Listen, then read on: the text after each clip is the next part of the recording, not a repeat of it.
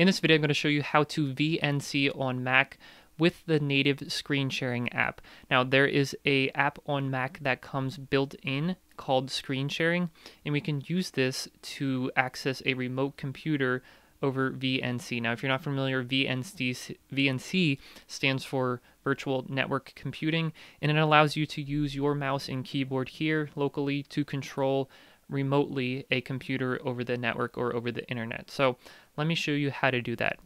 I'm going to assume that you have VNC credentials for a remote server somewhere. If you need to set up a remote server and control it via VNC, I have videos about that you guys should check out. I don't know where I'm pointing, but at least at the end of this video, I'll show you how to do that. But for now, let me demonstrate with my credentials how this all works. So I'm going to go to the Spotlight search on my Mac and search for screen sharing. Okay, so that should be installed by default.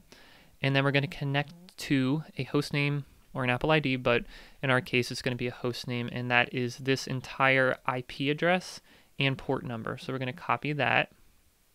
And by the way, this is an email from Contabo. That's kind of what I'm referencing. If you want to set up a GUI over the internet in the cloud, you can do it with them. So I'm going to type that in, hit connect, and that is going to ask for a password. So my VNC password is right here. Very simple interface. We're going to go ahead and sign in, and that should maybe a prompt or two. Nope, it brings us right to our remote computer. This one is running Ubuntu 20.04.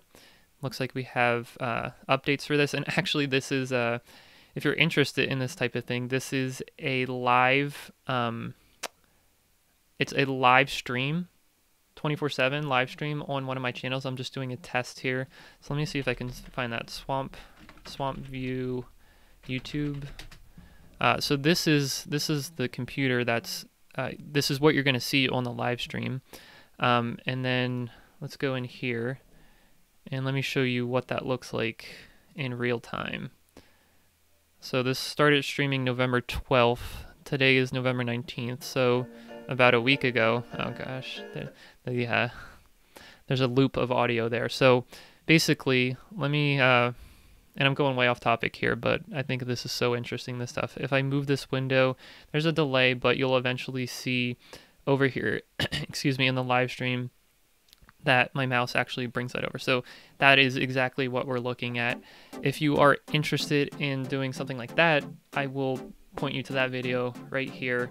As you can tell, I'm super pumped about it. So check that out next. I'll see you over there.